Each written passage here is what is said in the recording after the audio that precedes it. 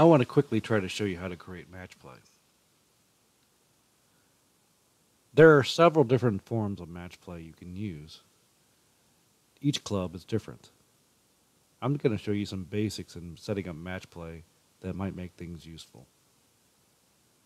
Under Tools is Match Play. This will open up our Match Play dialog where you can begin to make brackets and set up our information for a particular match play event. Our tournament currently has 24 players, and we want to go ahead and create brackets based on our event. We can choose to use brackets of 8, 16, 32, and 64. I'm going to go ahead and make 3 brackets of 8 for this individual event. I can then decide how I can want to create the brackets based on information, whether we have the handicap, index, as is, or if we choose to have seedings based on score, we can bring that in from other.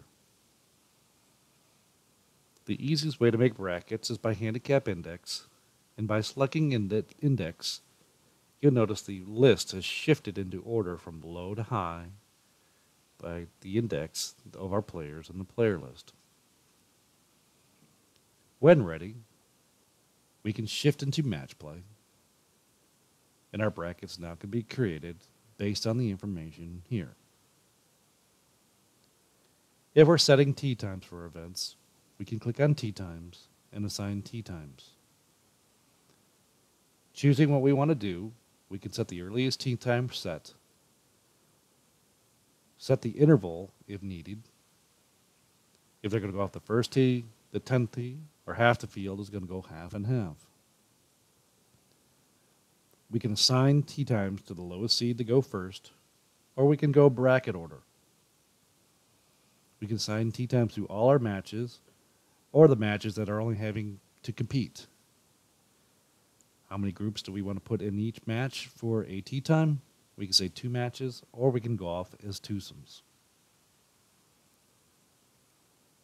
By clicking OK, you can see the tee times are now dropped into our brackets. If I choose to set future tee times, I can do the same thing through our View and Set Future Tee Times feature. Our brackets are now created, and we can save this information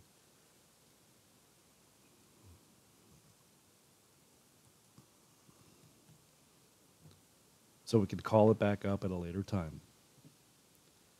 If we like to create scoreboards, we can do the same through our different features of all-on-one and other brackets. All-on-one, we can add a heading to each line.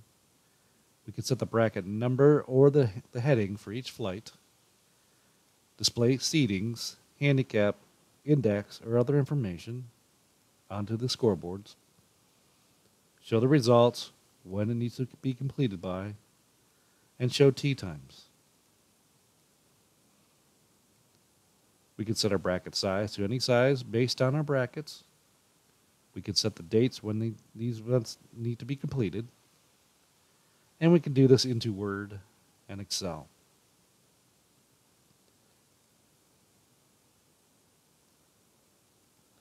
Once the scoreboard has been completed in Microsoft Word, we can then begin to print the scoreboard and make changes to it based on what we want. Since I didn't add any headings into the demo, we have information here that we can just simply remove and not display. If I want to make changes to this board through fonts and colors and styles, I can do that through Microsoft Word and our normal controls of fonts, colors, and watermarks.